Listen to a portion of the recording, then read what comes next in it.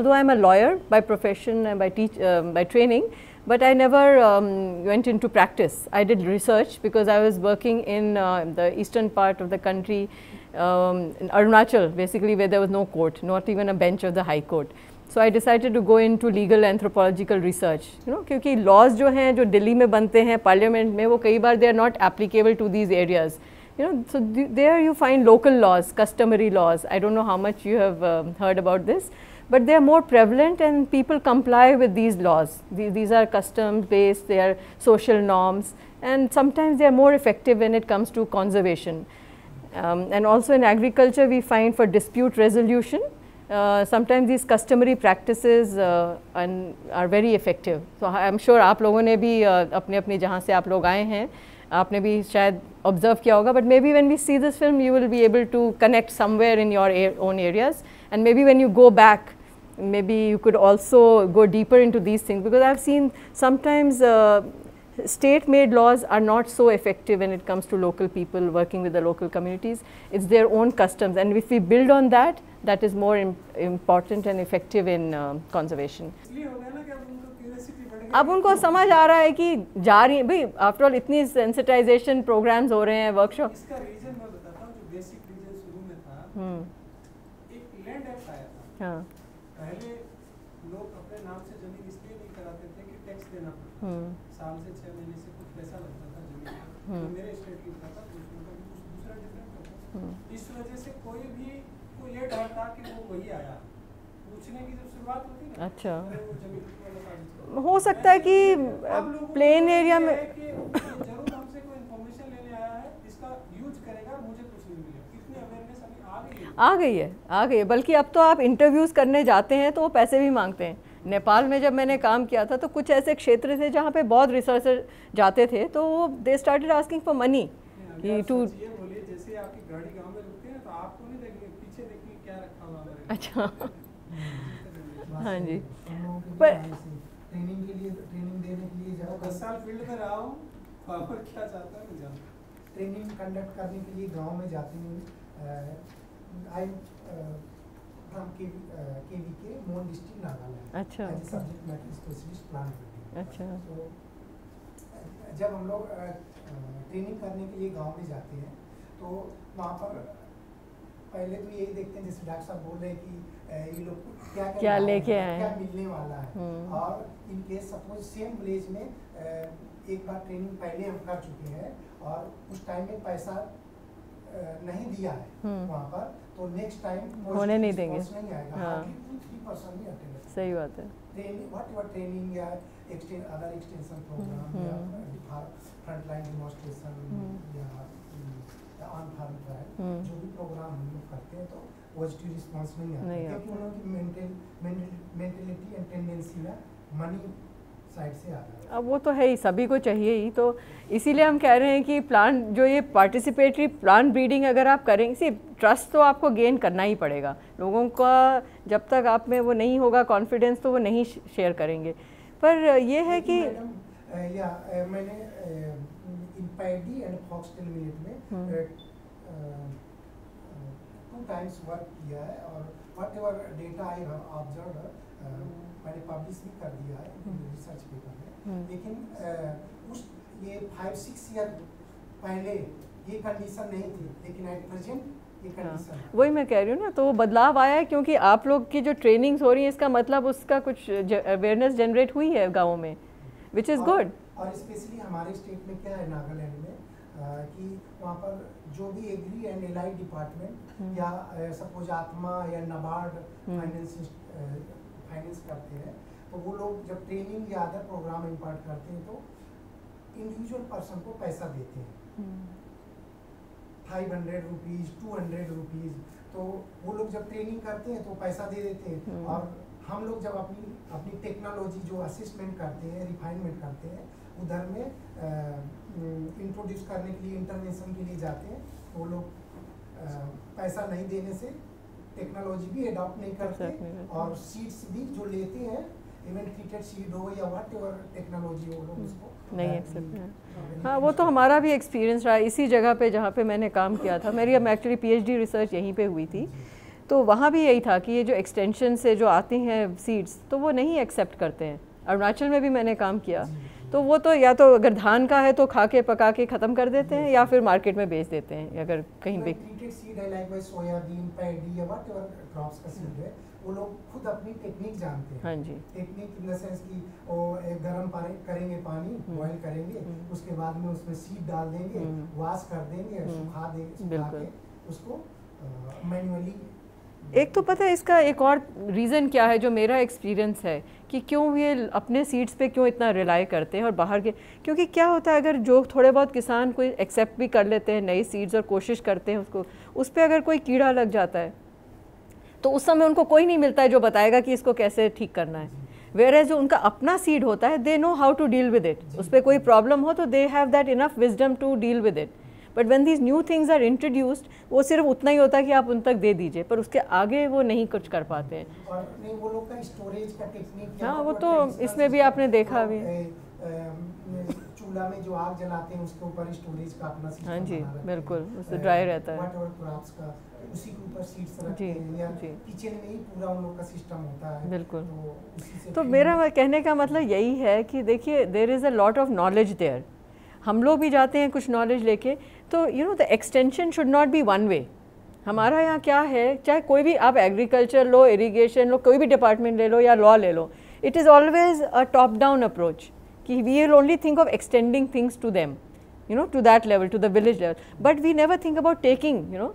तो अगर आप सीख भी लेते हैं तो इट्स ओनली, ये जो इतने एक्सपीरियंसेस आपके पास बहुत होंगे अपने अपनी जगहों से, कहीं ज़्यादा होंगे क्योंकि कुछ कम्युनिटीज़ और कुछ विलेजेस अब काफ़ी बदल चुके हैं जैसे आपने बताया, पर अभी भी आप हिमालय में, क्योंकि मेरा काम ज़्यादा हिमालय में ही हुआ है, आप हिमालय में जाएं अभी भी रिमोट एरियाज़ में ये चीज़ें हैं जो मैं बता रही हूँ, और आप भी you are confirming these things. Nagaland में शुरू से ही हिमालयन रेंज में रहा, हाँ जी, उत्तराखंड में था जी, वहीं से मैंने पीएचडी की। अच्छा यूनिवर्सिटी, अच्छा एंड आफ्टर दैट शिलोंग गया, अच्छा, उधर भी, और नॉर्थ ईस्ट में एवरी स्टेट में मतलब विजिट किया और ड्यूरिंग प्रोजेक्ट। तो आपने बहुत इन्फॉर्मेशन और नॉलेज गेन की है, पर ये मुझे नहीं लगता आपने और जो पॉलिसी मेकर्स से ये कभी शेयर की होगी, because these are things we just keep to. अभी आप ही ने कहा, जयंती जी ने कहा कि we know a lot of this पर we never think about it, हम इसको वैल्यू नहीं करके आगे नहीं बताते हैं। तो this information should reach the policy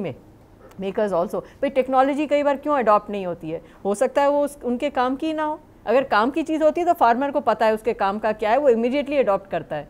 तो ऐसा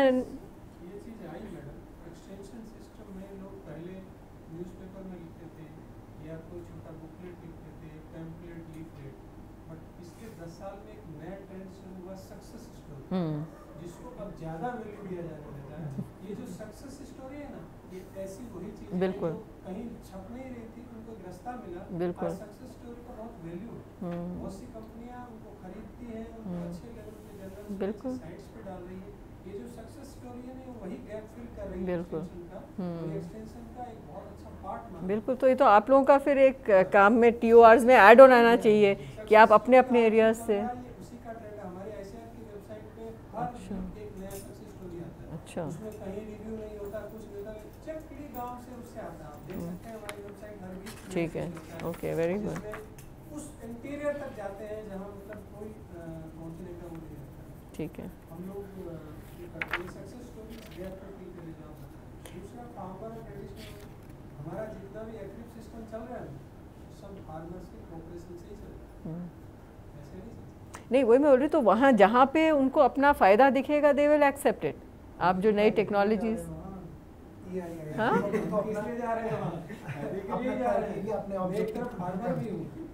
हाँ वही तो, वो तो आप फार्मर हैं इसलिए ठीक है। हाउस में बता देना चाहता हूँ, शायद सभी लोगों को नहीं पता हो, हमारे नागालैंड में one tallest variety, world tallest variety discover हुई है, और उस पैडी की, उसकी हाइट 13 to 14 फीट जाती है। अच्छा, और एक पास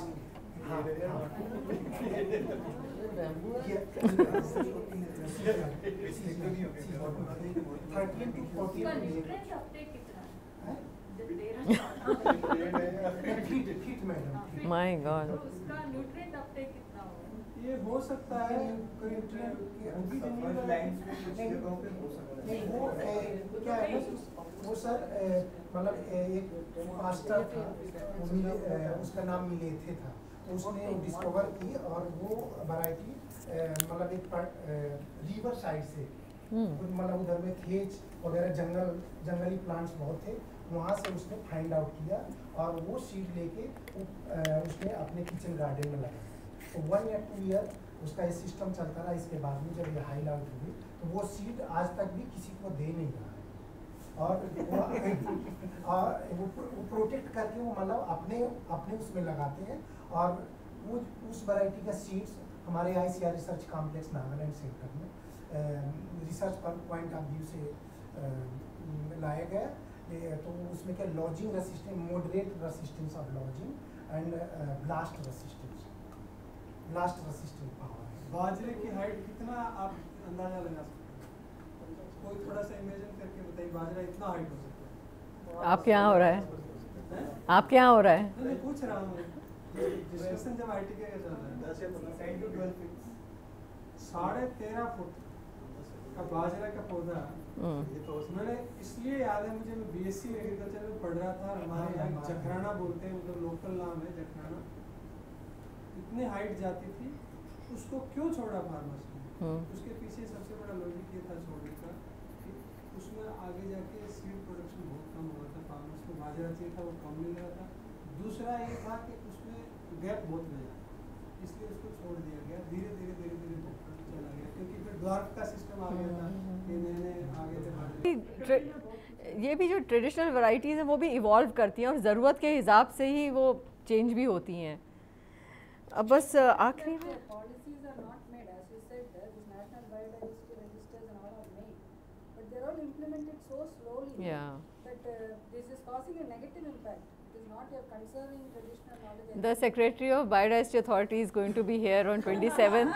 You can talk to him about that, all the problems. See, even when we studied in Kolli Hills, in Tamil Nadu, in different pockets, what I have observed is when development comes, it is having a negative impact. So where the villages were very rural and there is no facility of road and other things, the traditional knowledges are more preserved. When everything becomes accessible, then they also want to come to the city. There are many reasons that, and also the younger generation leaves the rural areas, come to the cities.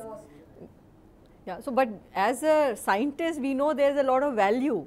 So somewhere we have to find solutions or ways to preserve some of these also, because I don't think everything can be kept in your gene banks here. So whatever is there in the farmers. 15 years back itself it was there in the city. So all that has happened is after that the biodiversity registers. Yes. But after that it's not been. No, that's what I was saying, that the register should not be just left as registers. We should go to the next level where scientists should actually benefit. I mean, both should benefit, but it saves the time and resources of the government also. See, ICR resources are government public money. If we use farmers' knowledge as the base and make them partners in our research, then that will help in saving the resources of the government. It will help farmers' knowledge also get recognition, which is not getting. So that's why they are stopping. They have stopped growing things. If you go to my part of the hills, you will find the fields are all barren. Of course, with other reasons, because there is a lot of wild animal depredation also. But then younger generation has left, and then there is no recognition. So that's why I feel there should be first, definitely. I am not saying that they should live like that, but that knowledge is something we need for our future, for industrial growth, for the growth of our country. Like you said.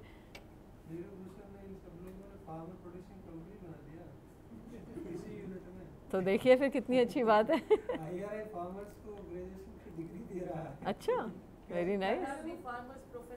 अच्छा, very good. I didn't know about that. आपसे बात करेंगे. हाँ जी.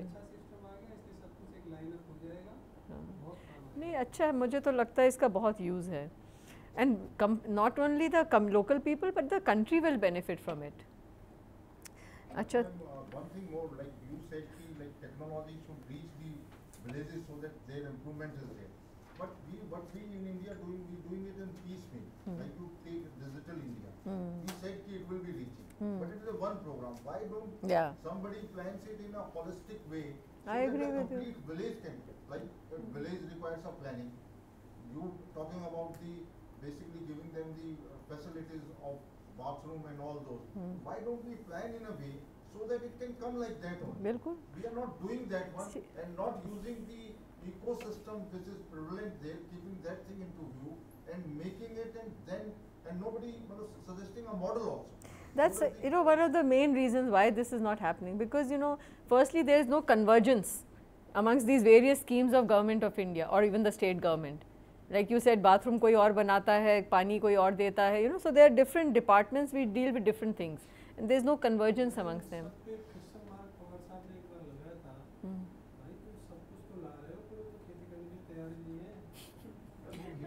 वो क्यों नहीं है भाई, आपको सोचना नहीं वो तो आपको सोचना पड़ेगा वो क्यों तैयार नहीं है।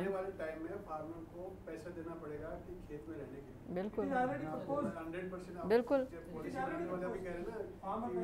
फार्मर को हम ये कर्ज माफ कर रहे हैं, वो कर रहे हैं, अभी भी कर्ज माफ कर रहे हैं, after that they have to पे बिल्कुल अच्छा। There is a joke also. Businessman said that it is good कि farmers are there, नहीं तो आदमियों को खेती करनी पड़ती है अगर farmer नहीं होते, so they are treated below. You can imagine the plight of the farmer, what is there. So that thing we have to keep and bring them up. Like we talk about, like we were saying we went for an experiment here, demo and all that. But demo we have got our own purpose. We are not able to connect with him. That connection is required. Very much. So that is what we require. But like everybody has to think over it, why he is running away, why he is not interested into it. When you have done so much of hard work. Next lecture should be by him. Monday morning, first lecture will be from you. No, that's what I'm saying. That's why I said it's important that we should talk about these things, because somewhere, as again Jayanti ji, when I met her, she said, हम लोगों को सब पता है, जो हम लोग वहाँ से आते हैं फील्ड से, we know it, but we don't value it. हम ये नहीं उसको आगे नहीं ले जाना चाहते हैं. We don't recognize it. So that is most important. So Monday's lecture has been finalized. So what they are saying, it should be a bottom-up approach. Yes. Whether the farmer needs it or not. Yeah. So that should be. Going and imposing something. It was a case of that Sulabh became a flop. No, Yeah. without, they have just constructed some toilets. Toilets. They used them as storage rooms. Yeah. Even houses. I just came back. I also. You are not asking. You are imposing it. I manage the small grants program of Jeff, and this is the Global Environment Facility. And one of our partners was in Mysore, near Mysore, the Bilgiri Rangan Hills, that side. I just came back last week, I was there. And we had provided cook stoves, the smokeless chulhas, so that the women's health is improved and people don't go fuel efficient, so they don't have to get the fuel wood from the reserve forest or the sanctuary. I went and saw, I went on a monitoring visit because we had to send a report to our headquarters. So I said, before I see, I will not send them, because I know often these things don't work. I went to the field and I found that half the things were just covered with other, like you said, it's being used as storage. So there's a chula on the side, and then on top you had many other things, and they were neat and clean. So I asked this partner, the grantee, what has happened? नहीं, आज cleaning का दिन है, तो सब सफाई करके रखा हुआ है. It was neat and clean. It didn't seem as if it had been used.